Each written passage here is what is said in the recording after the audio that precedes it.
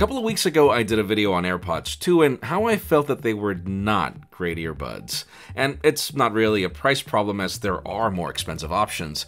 My main complaint is that they weren't really magical after you paired them. They barely fit, have zero noise cancellation, aren't really certified for any sort of water resistance, and were really only good for phone calls and their minimalistic case. So I asked you if you wanted to see a video of good AirPod alternatives that we'd recommend and we've tried, and a lot of you said yes. We're not exactly sure what to call this series because we do want this to be a set of recurring videos over accessories that we'd recommend, so for now let's just call this Try This Out. I'm Jaime Rivera with Pocketnow, and let's talk about some good AirPod alternatives.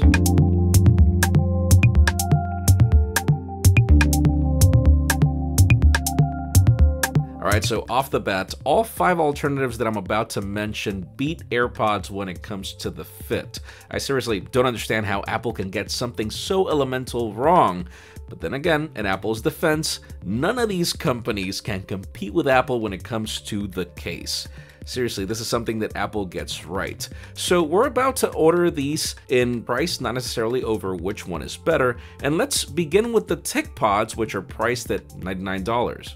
These are made by a company called Mavoi, which is famous for the TicWatch.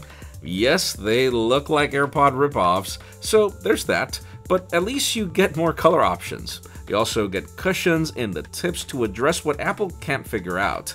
They sound good, but out of all 5, I'd say that these sound the weakest. They are IPX5 water resistant, have capacitive touch controls for interaction, and also for the voice assistant. The case is not large but not small, but sadly it charges through micro USB, so there's that. Battery life goes for 4 hours on a single charge, which can go up to 18 hours with the case. Again, not my favorite option, but for those of you looking for devices that look like AirPods, this is the way to go.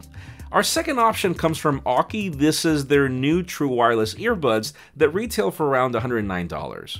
These ones sound significantly better than the TicPods and have a design that I'd worry less about falling off your ear thanks to the wings.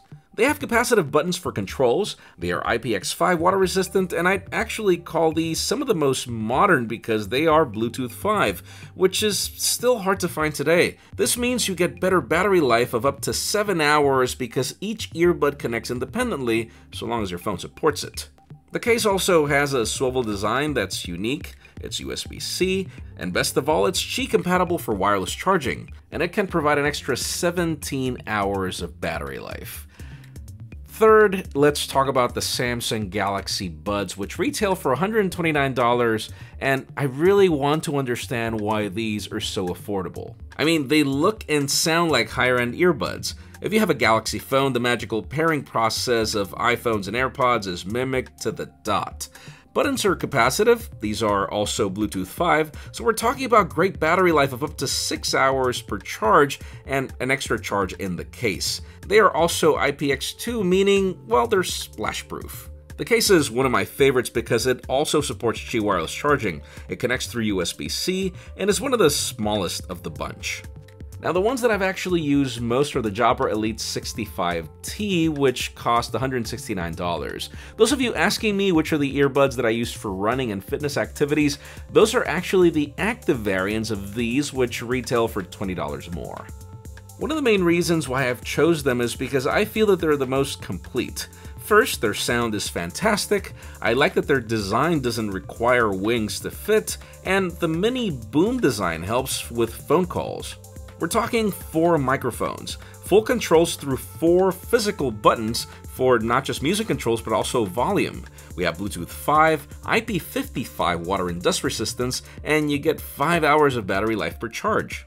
The case is one of the smallest of the bunch and provides an extra 15 hours of a charge, but, well, disclaimer, I have to warn you that to open this case the first time is a learning curve, and it charges through micro USB, sadly.